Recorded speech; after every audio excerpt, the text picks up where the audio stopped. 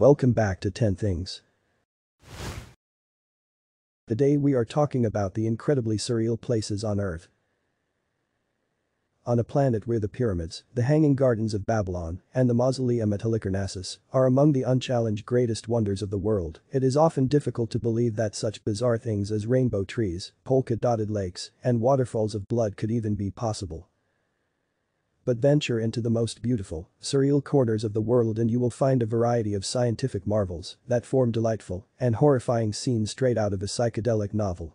Number 10. Polka-dot shores. Although most lakes are formed and maintained by an ever-present source of water, some are instead an accumulation of melted snow, excessive rain, and trace amounts of groundwater. Bodies of water with this easy-come, easy-go nature, here known as an endorheic lake, are susceptible to extreme evaporation. In fact, the lake itself will completely dry up during the summer. For one lake in Canada, this results in a colorful mosaic of spots. Officially named Spotted Lake, this remote location within the Okanagan Valley in British Columbia looks like just about any other lake in the country during the winter, spring, and fall months. However, when summer rolls around, most of the lake's volume is lost to evaporation. What is left behind is not any old patch of land though. Spotted Lake is rich in natural resources, calcium, sodium, and magnesium sulfates, and titanium are the chief contenders there, and they are responsible for the colorful hue left behind. When the water surrounding these elements and minerals evaporates, what remains are multicolored alkaline rings that, depending on the concentration of each, will leave varying hues of green, yellow, and blue rings on the dried-out ground.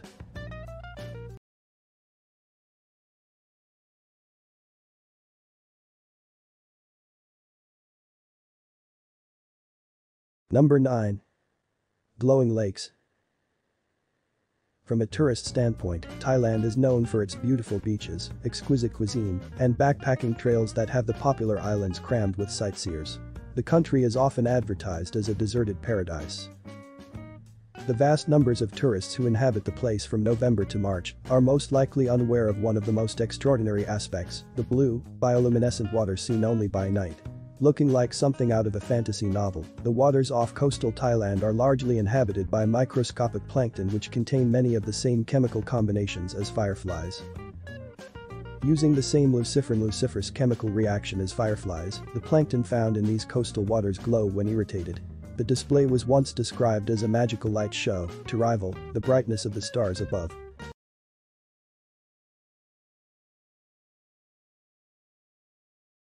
Number 8. A waterfall of blood. When we think of waterfalls, most of us are probably more inclined to think of the commonly known Niagara Falls, the most prominent and probably overlooked aspect of which is its crystal clear water. Yet for all the commonness of clear falls, there is a location where the water that pours forth is eerily crimson in color. First located in 1911, this area of the remote Taylor Glacier in Antarctica appears to be spouting blood instead of water. The reason for this is rather complex. As opposed to being fueled by melting snow and groundwater, the water source of the Taylor Glacier is the saltwater lake that lies beneath. Over time, this salt water has picked up trace amounts of iron from constant contact with the bedrock below. What follows is the same chemical reaction that produces rust. The water takes on the deep red hue of iron oxide. When spilling over, the water seems to be made of blood.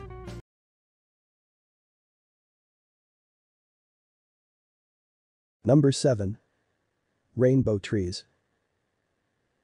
Looking more like a regular tree splattered with paint, the appropriately named rainbow eucalyptus is most prominently located in the Philippines and Indonesia. It can even be found stateside in Hawaii, California, and Florida. Wherever you come across this tree, though, its wild coloration is the result of both its unique bark formation and its location. The most colorful of these trees are found in Indonesia and the Philippines. The bark of the tree is formed by dividing cambium cells, each with a high concentration of chlorophyll, the chemical which gives leaves and grass their rich green color. Over the lifespan of the cambium cells, they become infused with varying levels of tannins, the chemicals which run the visual gamut from red to brown. The varying combination of these chemicals, along with the relative humidity and the wetness of the bark, creates the rainbow effect. Number 6. Stone roses. Neither a stone nor a rose, a phenomenon found in Mexico and Tunisia, and, less commonly, in Arizona is known as a stone rose. formed from either gypsum or barite. These roses are produced as a result of evaporation, when one or the other of these minerals binds with grains of sand in an arid, salt-rich environment. With an average size of 10 centimeters per petal, these rose-like formations range in color that is directly related to how they were formed. The ones made in shallower locations typically produce amber petals, whereas deeper formations in a wider space often produce yellow or clear petals. The unique shape of these roses is not the only unusual thing about them. Regardless of their color during the day or where they developed, all will glow the same opaque white color when placed under an ultraviolet light.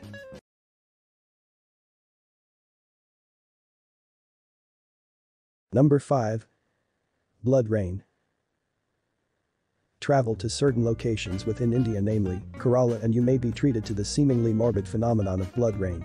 While the name calls to mind some kind of biblical horror film, this state's spookiest weather affliction is not the result of oxidation within the water.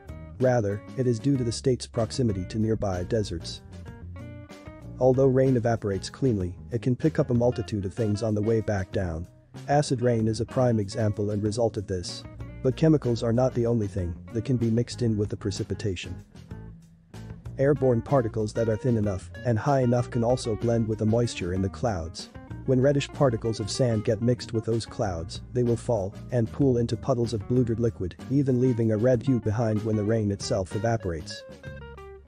This scientific explanation of particles being mixed with cloud moisture also held true for the same phenomenon experienced in Russia in July 2018. The city of Norilsk was besieged by red rain one afternoon. A metal processing plant was performing some routine maintenance. Rust shavings which had been scraped from the floor were caught in an updraft which took them high enough to meld with the clouds. Not long afterward, the red rain was pouring.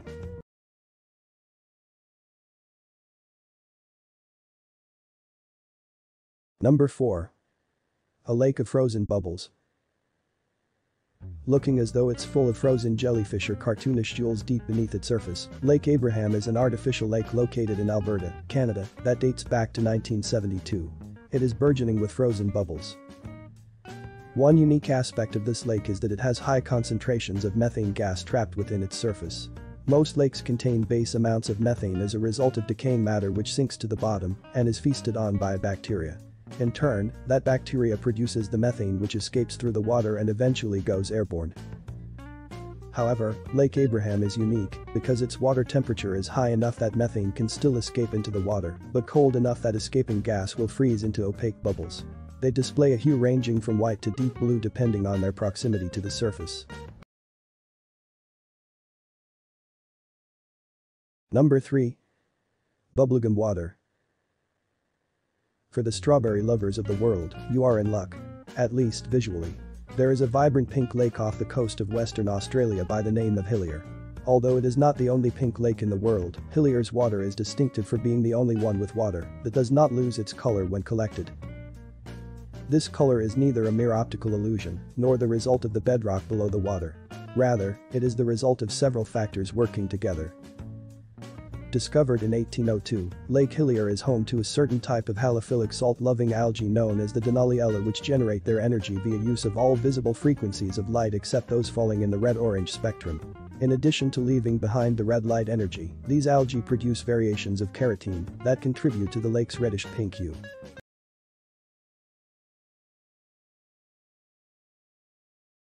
Number 2. Mummified lake. At first glance, Tanzania's Lake Natron seems like a morbid oasis with its bluegreen waters surrounded by many peaceful birds lurking at its shores. However, the cause of those deep red depths is more than a little unsettling. Also known as Stone Animal Lake, this body of water in Africa was once rumored to have such a high alkaline content that it could instantly kill and petrify any animal that dared wander into its depths. Rather than being the result of an optical illusion or the presence of halophilic bacteria, natron's deep red color is attributed to the presence of minerals formed by volcanic processes in the immediate area.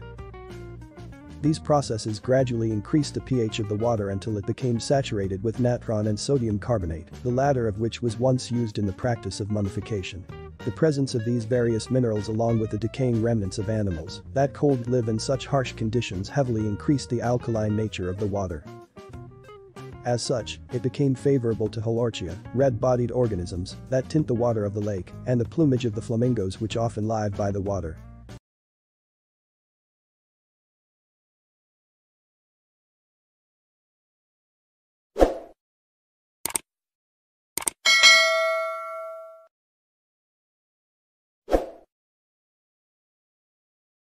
Number 1. Forest of Ice Blades. From the childhood favorite of making snowmen to the artisan craft of ice sculpting, the activity of shaping snow and ice into various pleasing formations has been around for a while and seemingly is not going anywhere. However, what happens when the Earth itself decides to get in on the fun? Travel to various regions within Chile, and you will find miniature forests of icy blades that have exactly no snow or ice in the surrounding area.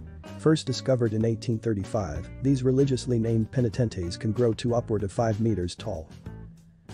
They are the direct result of sublimation, a chemical process by which a heat source transforms a solid into a gas without first melting it.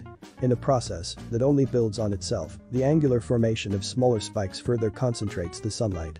This increases the rate of sublimation until entire forests of these spikes will overtake the landscape.